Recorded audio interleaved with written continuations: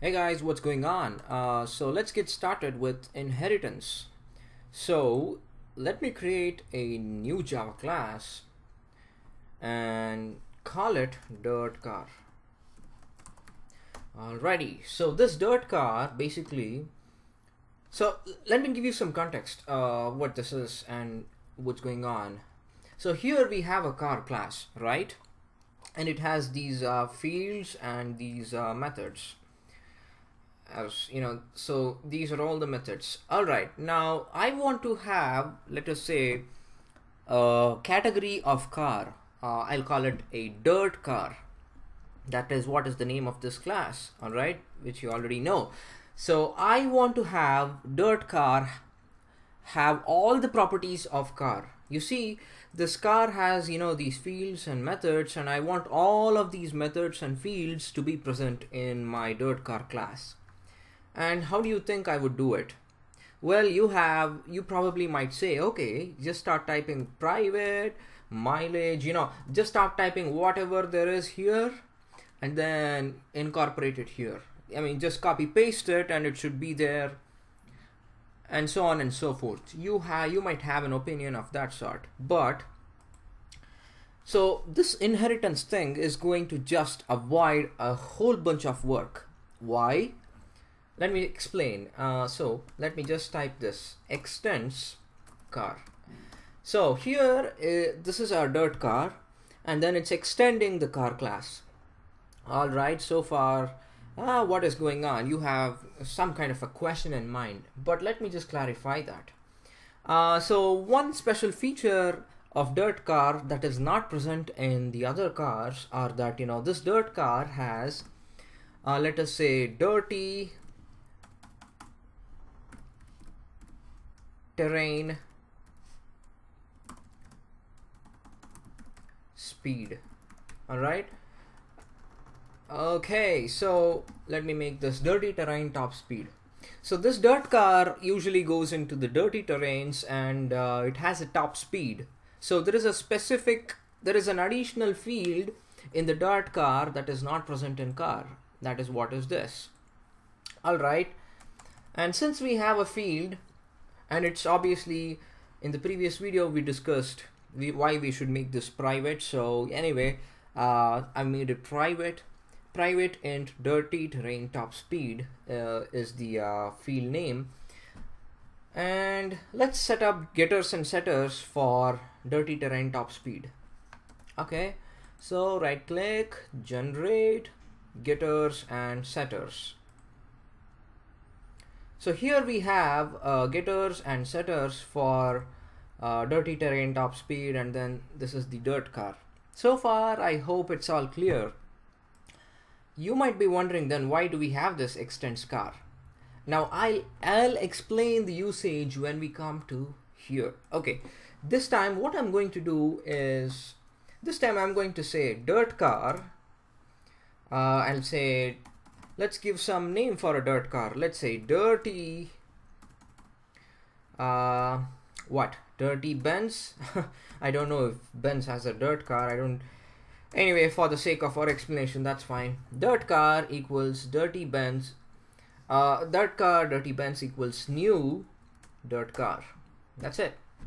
We have just created a dirty Benz, which is an instance of the dirt car. All right, let's get going.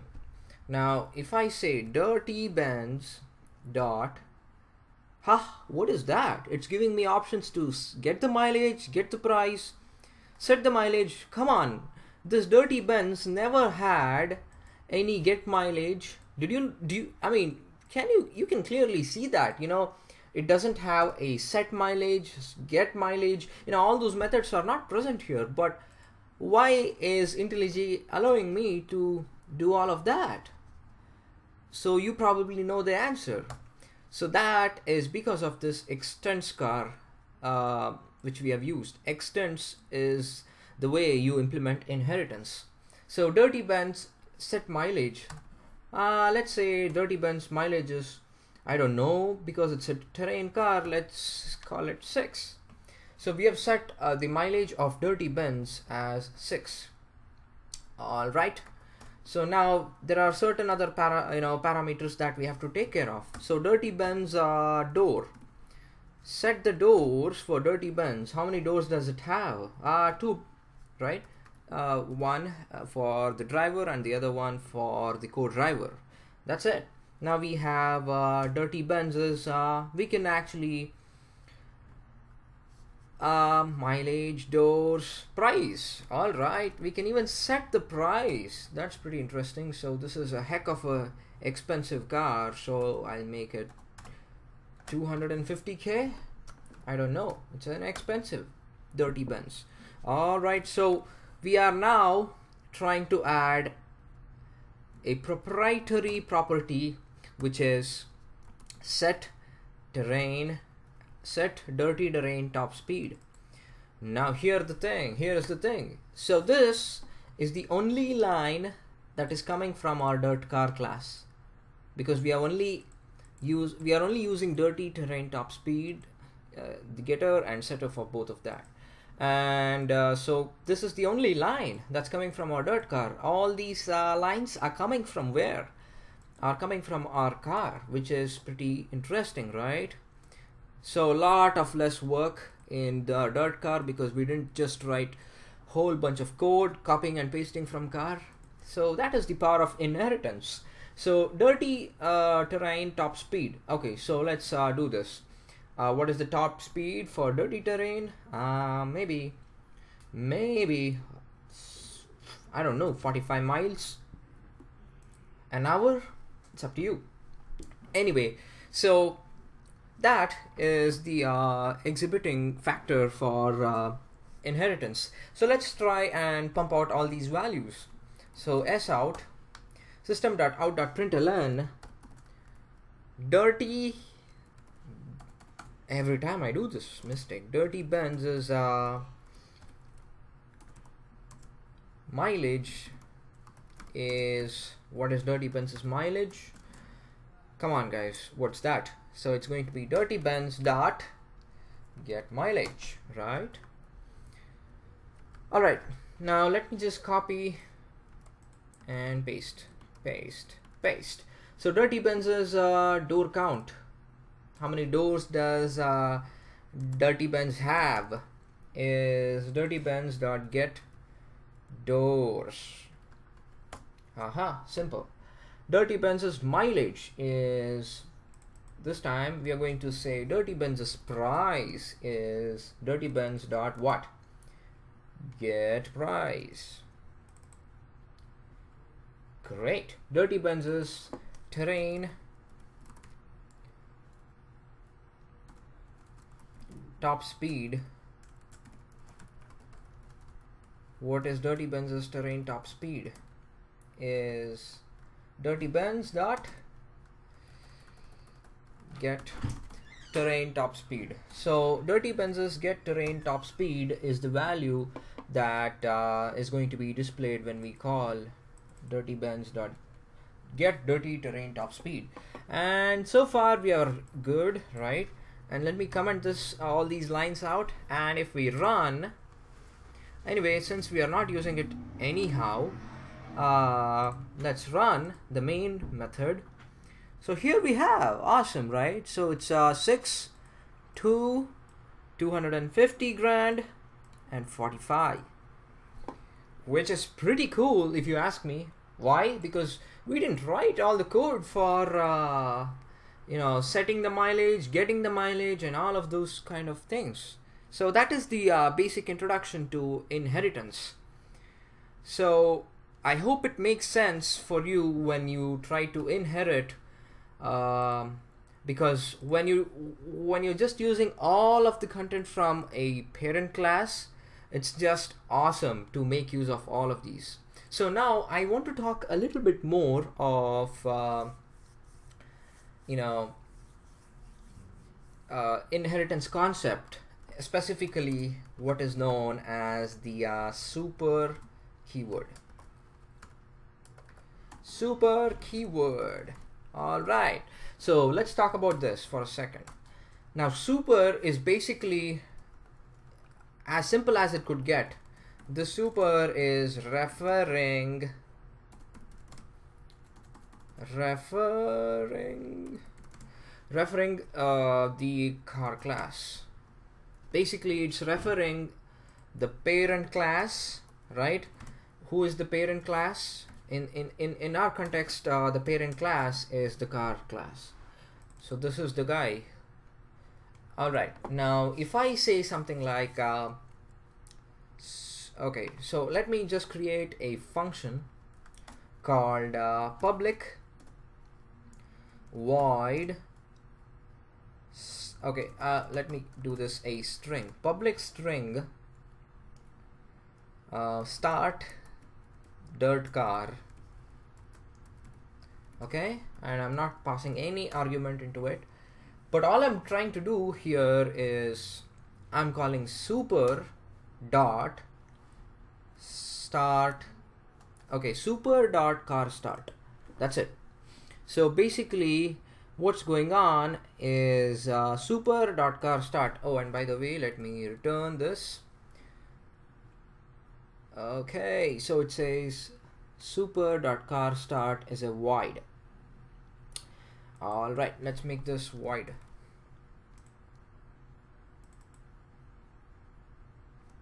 What's going on here? Void. And by the way, I won't edit this video. I want to show you what kind of mistakes I run into, so you'll also be able to fix the issues with whatever you find. Anyway, cannot return a value from a method with void result type. Can you tell me what's going on here? If you tell me, hopefully I'll send you a chocolate in your mailbox.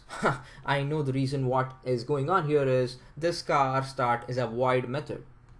All right, so let's make this a string and we'll return system. Instead of doing print ln, let's say car started. That's it. And if we get to our dirt car back, let's make this a string again.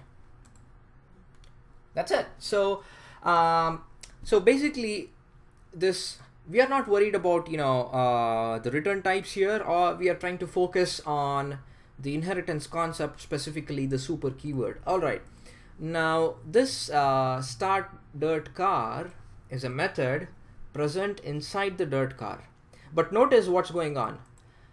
Notice that we are calling super.carStart. Basically what we are doing is we are trying to say super.carStart, but I want to do a small addition so it becomes unique for our dirt car. Dirt car is, and then let's concatenate it with super.carStart. So here car started. Okay, so let's just keep it like that. Okay, dirt car status is, okay, so basically you should recognize that super is a keyword that is trying to refer to the parent. It's all simple as it could get. This is the most simplest thing I could say for you when it comes to super. Now let us try to make use of this method. All right, now what I'm trying to do in the end is I would say dirty Benz dot start dirt car and end it with a semicolon. So what can you expect? Basically, if I control click this method, it is pointing me here. All right, so let's try and run this method. Aha, dirty Benz dot start dirt car didn't show up here. Can you tell me why? Because we didn't put it in an sout statement. Sout dirty Benz dot start car. Now it should work. You see, dirt car status is car started.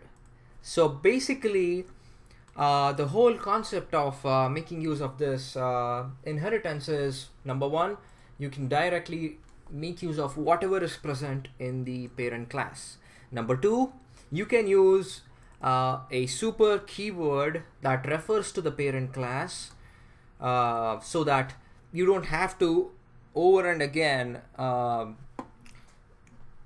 just type the same old code to do the same old thing. So it's a great idea to make use of super keyword when and where possible. And then you can actually make use of the super keyword even during constructors as well. As a matter of fact, what I'm going to do is first of all, let's first create a constructor here. You know what? I am not trying to do it in this video. Let's do it in the next upcoming video so I don't run into a lengthy video. Alright, so have a good day. Just keep watching these videos, and if you have a question, comment me. I'll try to respond as quick as possible. And that's it. If you like this video, give it a thumbs up, subscribe, and share. Thank you.